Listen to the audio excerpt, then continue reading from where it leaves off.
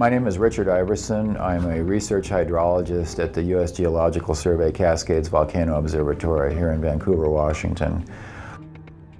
My work focuses particularly on the dynamics of debris flows, debris avalanches, and other kinds of mass movements that occur at volcanoes and also can occur in other settings as well.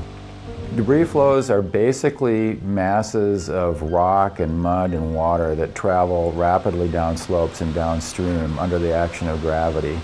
Volcanoes are a particularly ripe setting for large debris flows and debris flow disasters, in part because there are these huge steep piles of rubble and there's nearly an infinite supply of loose debris sitting there that can possibly get involved in one of these flows. It's important to realize that the hazard around volcanoes like those we have in the Northwest goes well beyond the immediate environs of the volcano. It extends well downstream in lowlands areas, perhaps as much as 100 kilometers away from the volcano, as a result of these long travel debris flows. The goal of the research group that I lead is quantitative forecasting of hazards from debris avalanches and debris flows. That work involves several components. There's a field component that entails simply observing and measuring what happens when these events occur naturally in the field. There's a laboratory experimentation component that involves making artificial debris flows at our USGS Debris Flow Flume. And then there's a mathematical modeling component, part of which involves actually deriving appropriate equations to describe the behavior.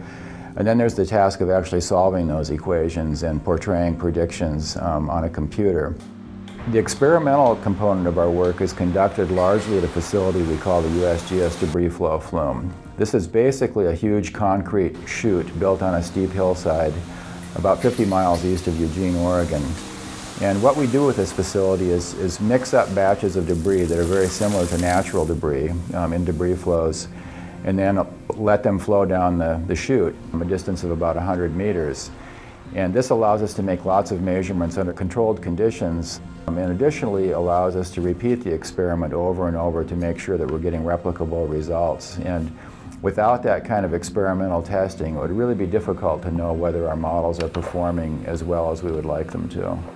Some of our models have been used extensively throughout the world for making long-range hazard forecasts, and also sometimes implemented in sort of an emergency situation as well. And that's really gratifying to see that the science has that kind of practical application. This work really does lead to saving of lives and additionally to protection of property to some degree.